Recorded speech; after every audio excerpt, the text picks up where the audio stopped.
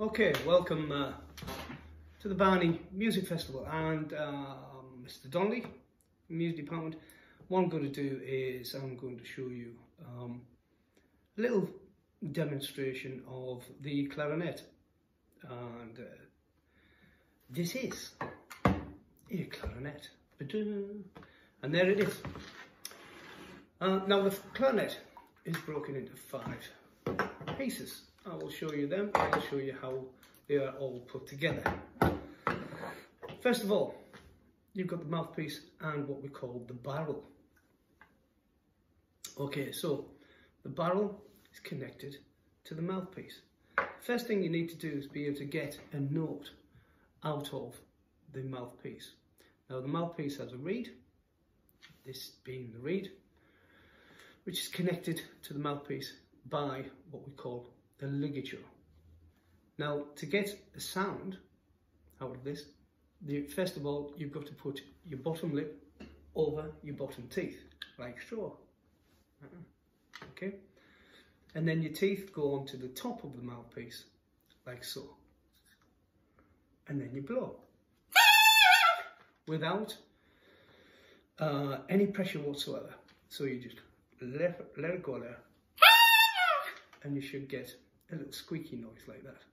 Okay, so that's the basics of getting a sound. If you can get a sound out of the mouthpiece, you can do anything on a clarinet. So that's that. If you add it to the barrel, like so, all right, you get this. It gets lower. Okay, and that's 2 bits put together. Now, the secret of it, if you want to practice it, just get your finger. All right, make sure it's very clean, all right, and put it on your bottom lip, and your top teeth should actually go to the end of your nail, being there, all right, and that is the position to have the mouthpiece in, there, and you get that. We add what we call the upper joint. Now the upper joint is this, all right, and it's the first part of the instrument. And if I was to blow it now, it goes even lower. And you get that. So there's 3 bits of our clarinet, 3 sections. Right? The 4th section is what we call the lower joint. And the lower joint is put on like so. All right? So it's connected, and the holes must all run equally down the center. All right? Like so. And if you blow this, it doesn't really matter much because now the air is escaping through the holes. The final bit is this, and if you do that, it looks like a bell, and that's exactly what it's called. It's called a bell. And you put the bell onto there, and finally you have a completed clarinet. That is a clarinet ready to play. So if you were to put your thumb on the back of here, on the first hole bit there, called the thumb hole, right, you get this. And then if you were to put your first finger on the first hole, you get that. Second hole, 3rd hole. Now on the back, with your right hand, you will see that there is a thumb guard, right? Thumb piece here that you rest your thumb on, so it's automatically there. And your fingers then should equally line up with these 3 holes. So you get. And then little fingers use all of these keys around.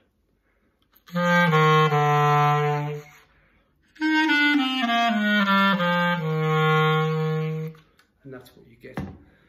If you get everything correct. Now, obviously, the best thing to do is to have the teacher there with you so that they can see whether you're getting it correct or incorrect. But that's basically how to play the clarinet. Okay? I'm going to demonstrate by playing a small piece of music. This music is called Summertime.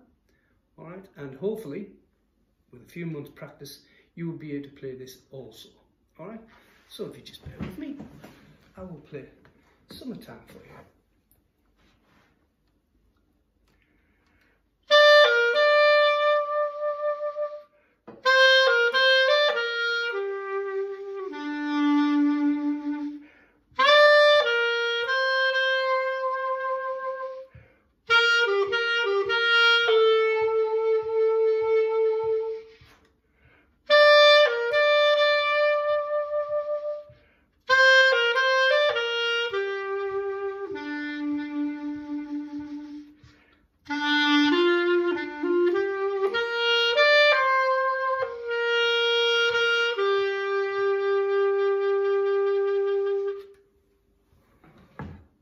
And that's the beautiful sounds that you can get out of a clarinet.